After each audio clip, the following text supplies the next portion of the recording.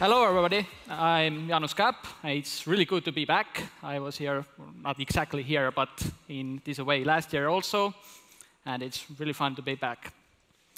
Now, for those who don't know who I am, I'm Jaanus Kääp from an Estonian company called Clarified Security. We do vulnerability testing, some development, some research, cyber exercises, trainings, all this kind of stuff, cool stuff. Myself, I have a developer background. I used to be a web application developer. After that, a native code developer. I moved from there to security. I also have some certificates that usually don't mean much. But as a little proof that I might actually know what I'm talking about, I have found vulnerabilities in multiple web applications like Facebook, Adobe, Microsoft, Apple, Google. And I have, from the last couple of years, multiple CVs from Apple products, Microsoft products, and Adobe. But this time, this talk about antivirus hacking, this is based only my own experience and what I have tried. The goal of the talk is to help a little bit those people who also want to move into this kind of research, to understand how and why and in which ways can be attacked. I highly focus on drivers part, so antivirus consists also some drivers, so how to attack drivers. So people who are interested in kernel and driver attacking might also get some hints. But I will not demonstrate any zero-day exploits this time, but I will talk about one without saying actually where it's from. So, starting off, why attack antiviruses? First of all, why not? It's cool. Antiviruses are meant to protect us, to help us. So by attacking them, you kind of attack the protector, which is always fun.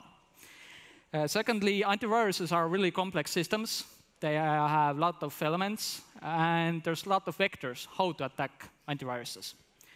Additionally, antiviruses have to run in really high permissions, at least some parts of it. So if you hack antivirus, then you might have higher permissions than otherwise. So let's start from the beginning. What is antivirus consisting of? First of all, of course, GUI, graphical user interface, that runs where you click, where you say where to scan, what to do. Then there's multiple services. Like services are part where the main meat of the antivirus locates. They do scanning, parsing, backing, emulating, and all this kind of stuff. Then there's updaters that usually also are services, but let's just say updaters. And there's software drivers, not drivers that handle some hardware, but only software drivers that do something like protecting the antivirus itself.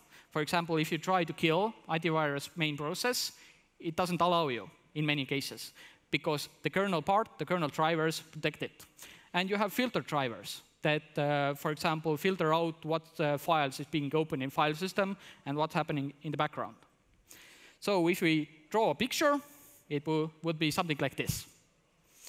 Now the lines between show communications between different parts. So let's start from the really beginning.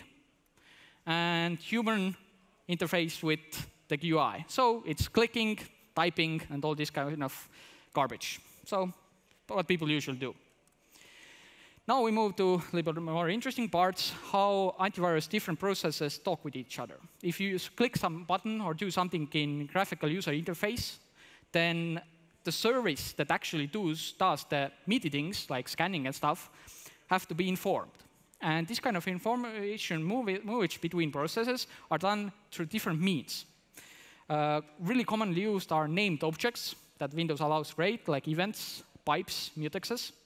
There's also a possibility for share information through shared memory. And RPC, or remote process calls, that are Windows ways how to do inter-process communication. Second part, really important part, and that I'm highly interested in, is how graphical user interfaces, but mainly services, talk with the kernel. The kernel, inside the kernel, there's multiple drivers by the antivirus.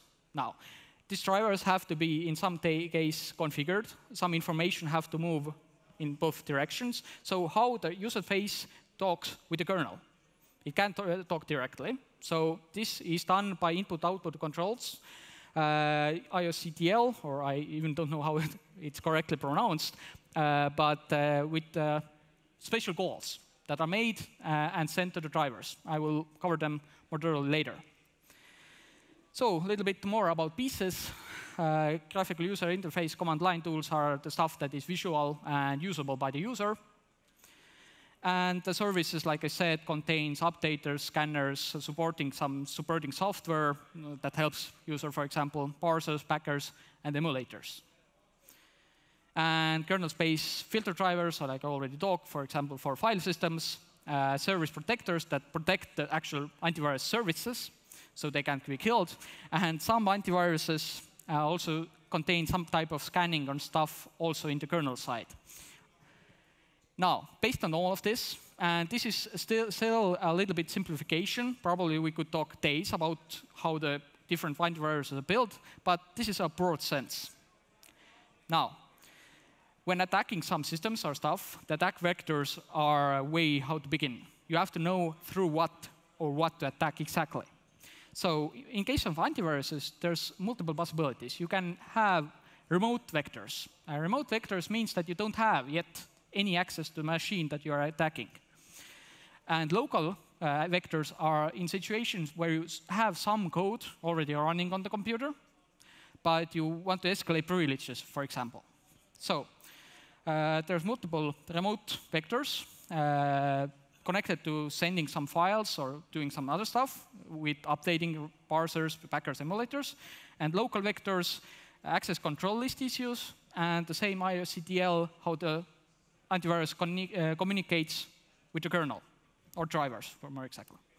So let's start with the remote ones. All the antiviruses constantly update themselves. The signatures, the logic, how they work, even the main programs, and all of this has to be constantly updated because viruses also evolve really, really fast. So how the update is made is important. Is the connection to the update server encrypted? If it's not, can you do man in the middle? If it is encrypted, can you still do man in the middle? If it's not encrypted, is the patches sent back signed? If the signing does work, is it done correctly? For example, there has been situations, I don't know about antiviruses updating, but situations elsewhere where the signing is checked, but the signing is checked in a valid way. For example, only checking does CA have a correct name. If it is, no keys is checked, actually.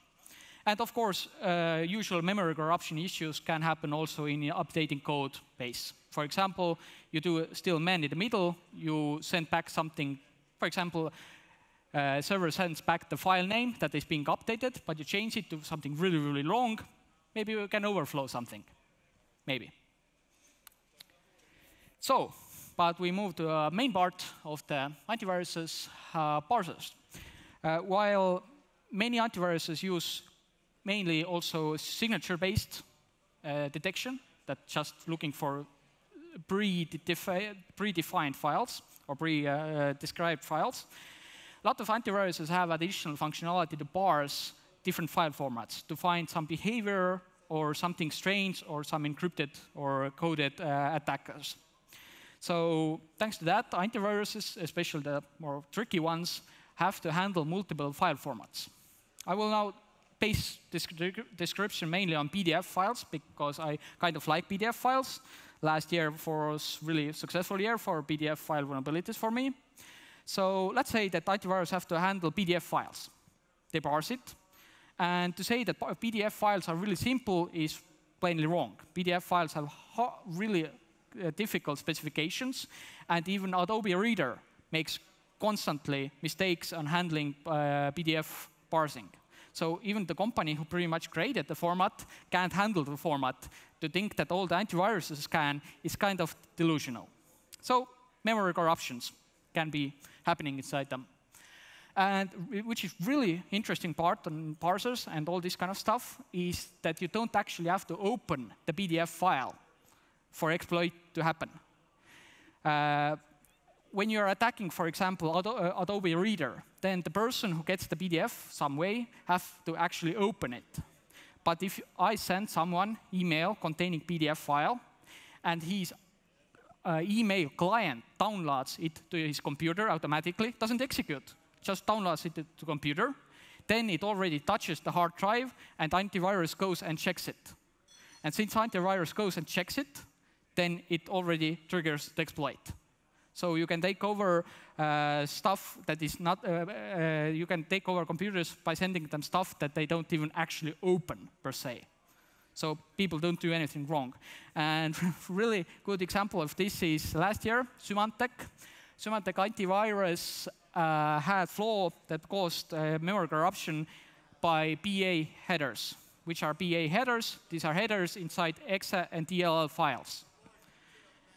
Now, if exe and DLL file headers haven't changed much for quite some time.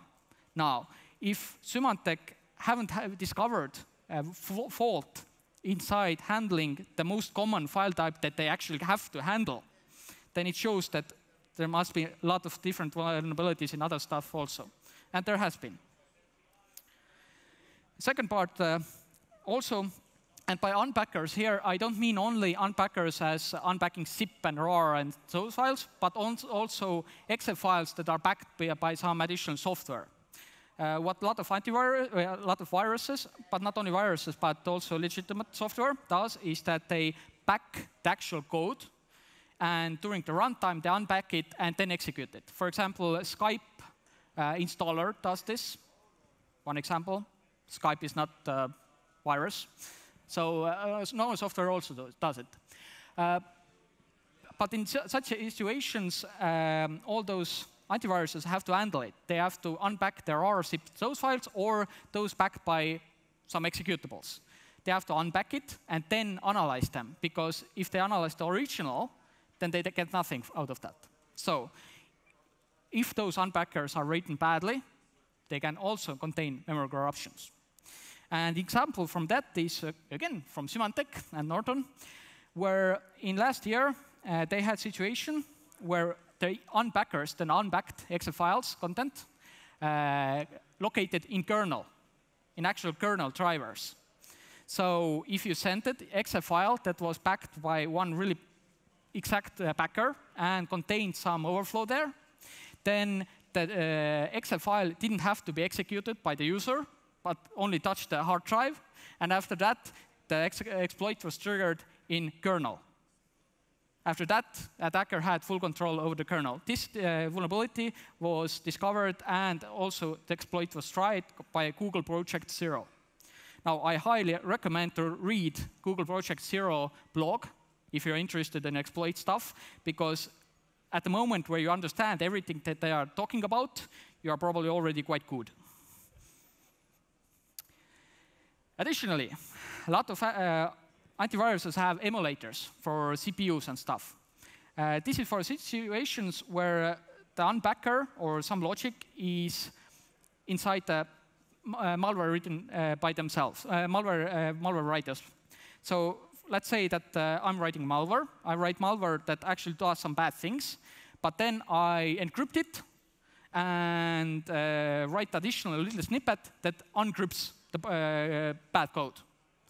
Now, this part that uncrypts it, if you just look the executable as it is, it doesn't contain visually nothing bad. So what antiviruses does is they emulate the CPU for example, first 10,000 instructions, and then scan the remaining memory to discover what bad things is contained there after that unpacking or running.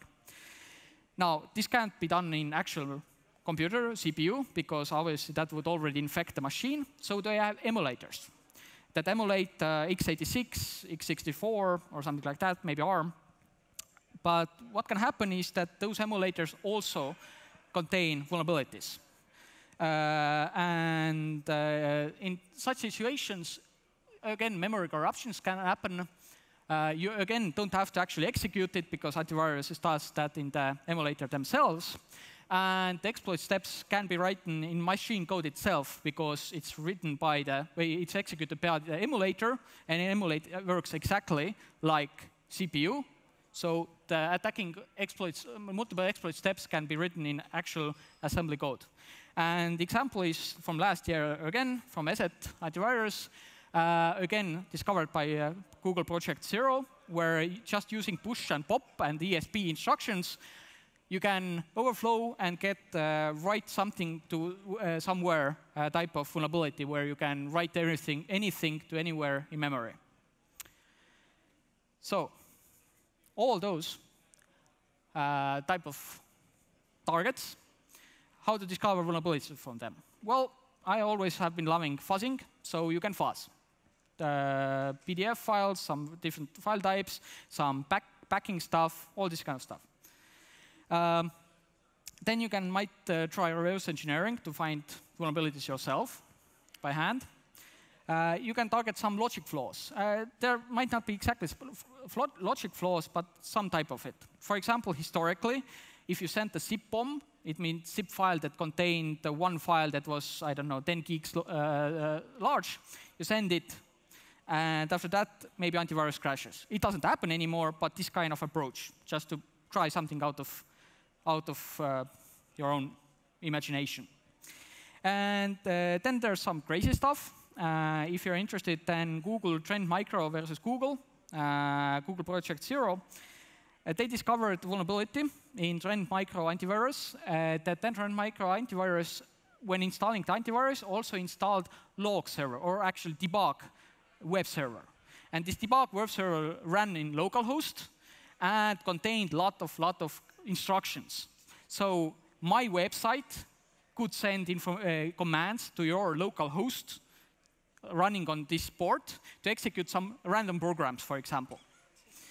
And this was really crazy because Trend Micro fought against this quite heavily. So comments and information exchange between Trend Micro and Google Project Zero team became really, really funny. So I recommend to read it. There's a lot of laughing. Now, we move on to local privilege escalation type of issues, access control list issues. Start of all, stuff that you don't see anymore with antiviruses that much, but with other services, are the situation where service is set up so that anyone can change, for example, directory or file name that is run as a service. If you can change the file name, then you can point it to your own file name, and the service will run, well, as your program.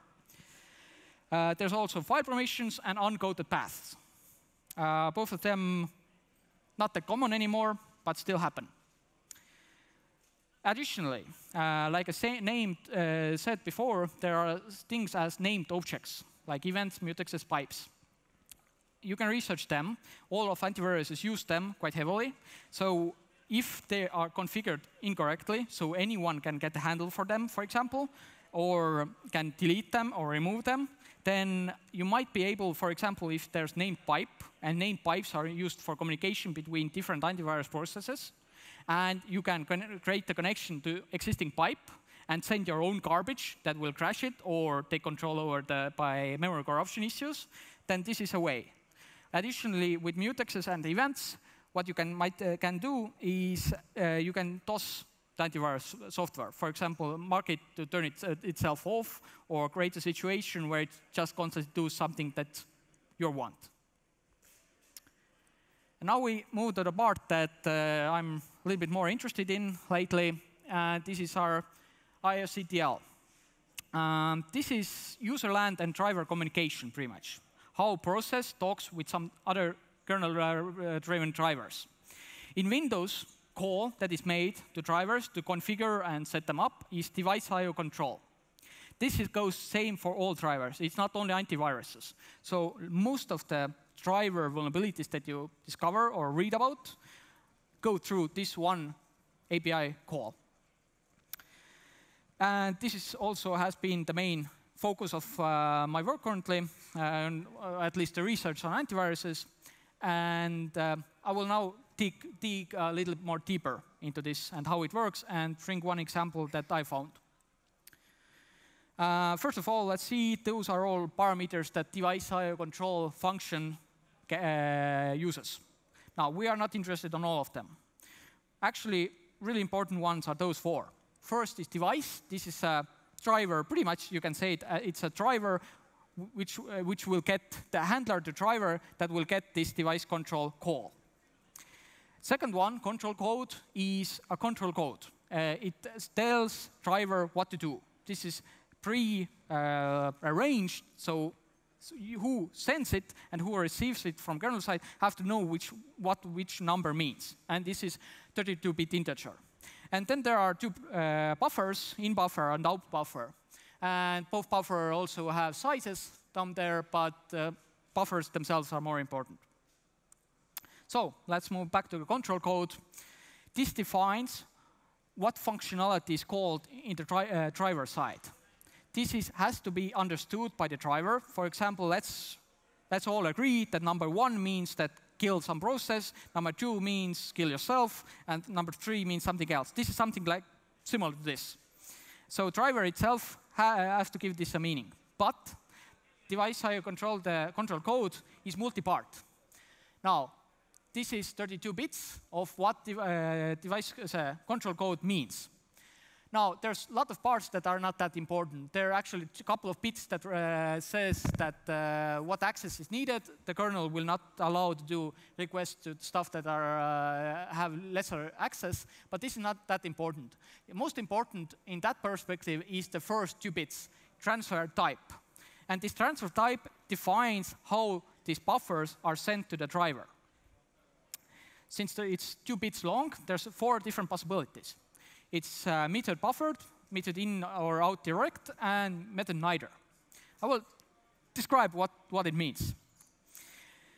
If we have method buffered and device IO control is called by the process, then what happens is that input buffer is copied by OS to kernel, and the user space stuff can't touch directly stuff inside the kernel space is copied to the kernel. Then the driver code is called by operating system. The input is the same buffer inside the kernel is given to the driver, and driver writes output to the same buffer.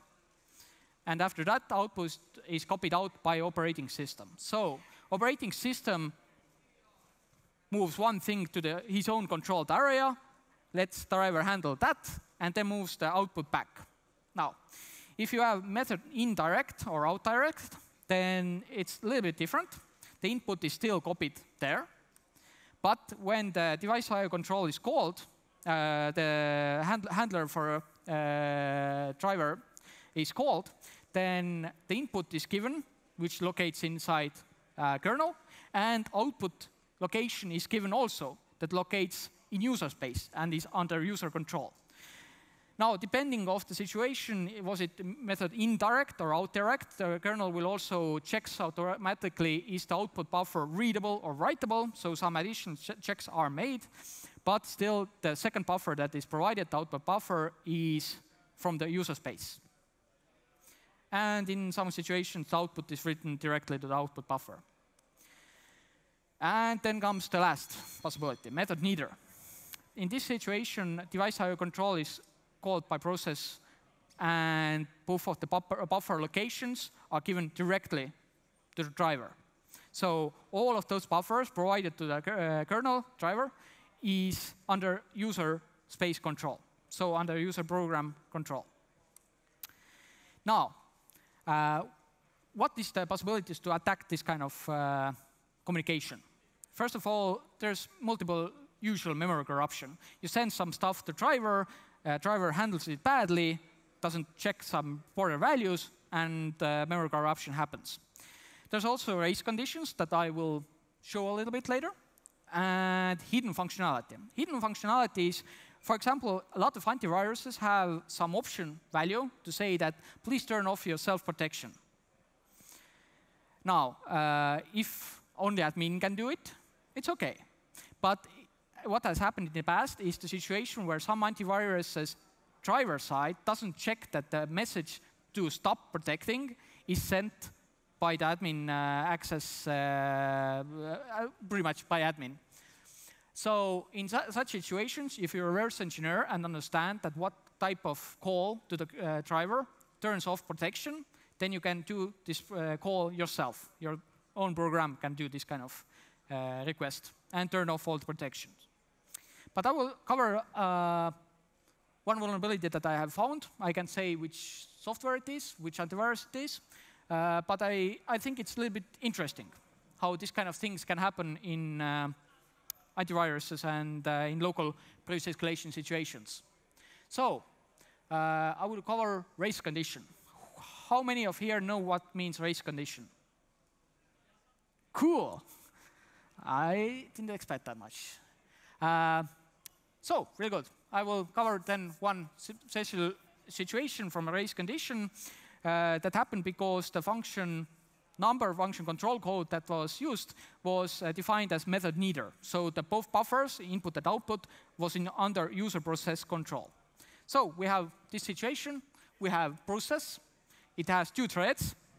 And we have two buffers, input and output buffer. And we know that the small part of the yellow part, 0 to 100, that this part of the input buffer has to be in between 0 and 100 because it is used as an index inside some array.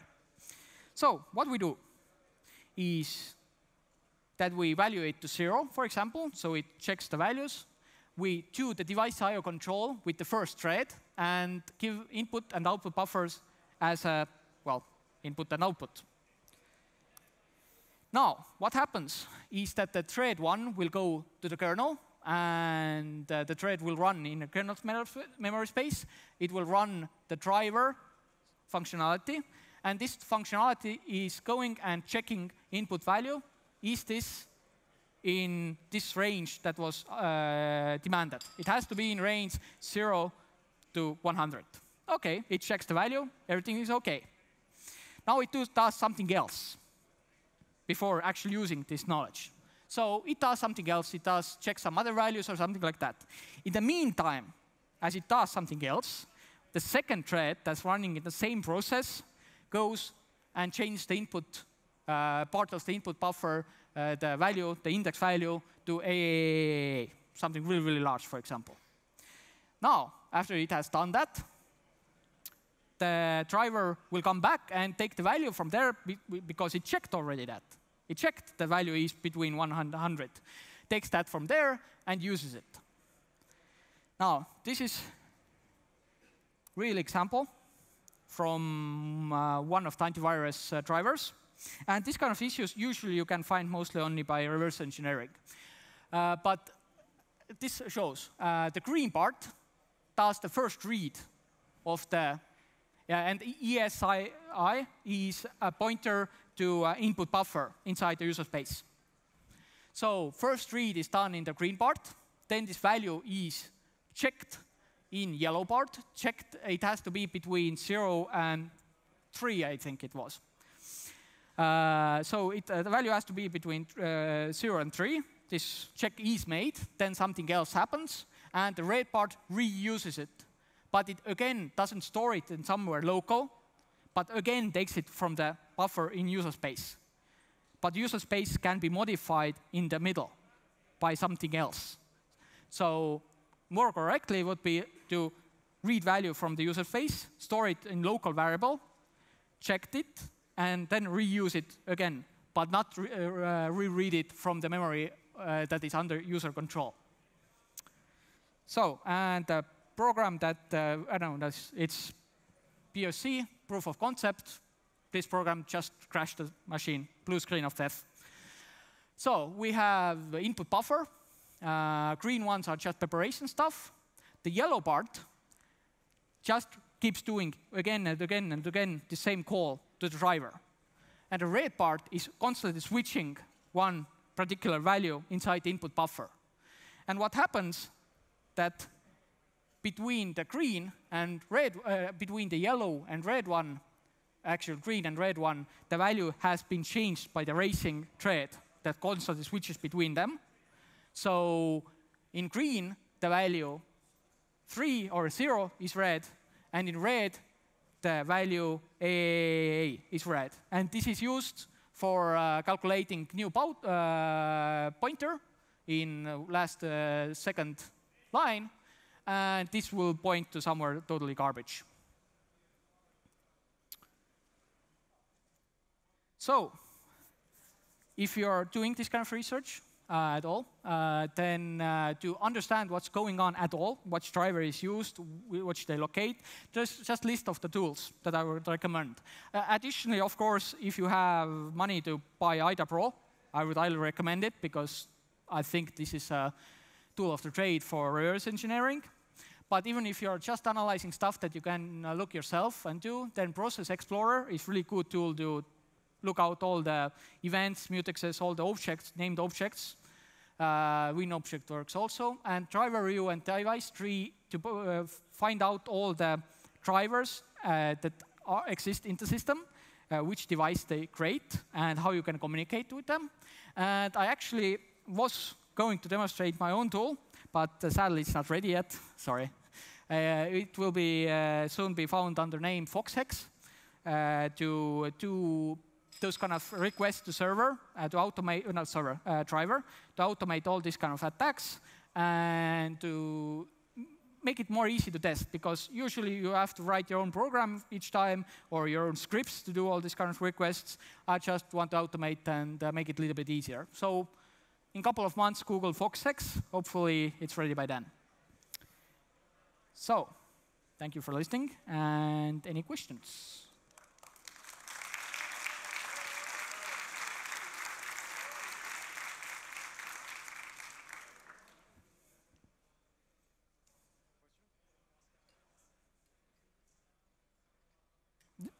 Is there any questions? You can ask later also. I don't mind.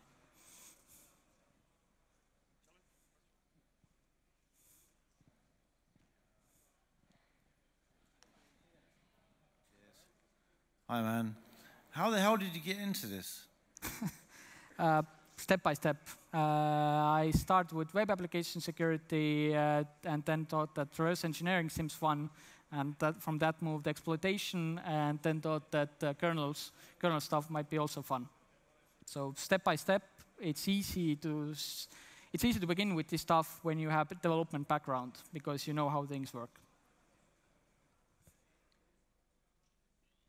So you said the stuff you found are not 0 days, but so what was the results, basically? Can you summarize the things you found in your research? You mean what I have done with the 0 days, or with what I have more found? What you found now with your research in these antiviruses, kind of. So what were the bugs, the vulnerabilities you found?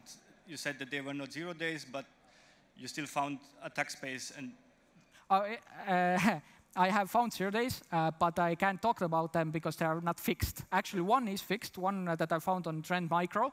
But this was zero pointer reference, and it was happening just because the driver part didn't verify one of the values.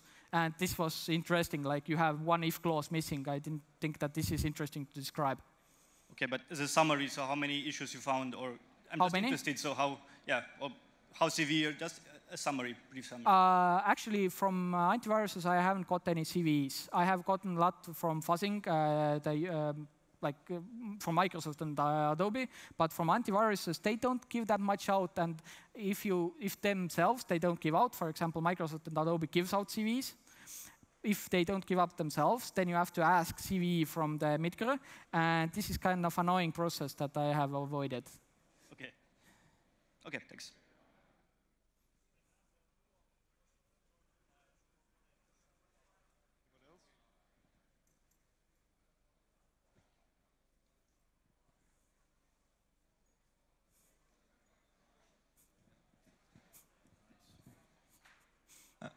You talked about how to research and find those vulnerabilities, but why don't you write exploits for them?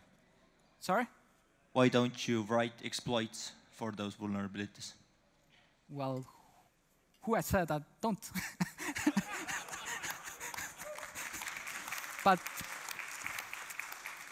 actually, finding vulnerabilities are much more easier than writing exploits. Writing exploits take way much more time, because many times, for example, all those stuff I found in Microsoft and Adobe, they're fuzzing. You just prepare it, let it run for a couple of months, and then you look for results and analyze the results. It's mostly waiting. Writing exploits is working, and as a hobby, somewhat more time-consuming.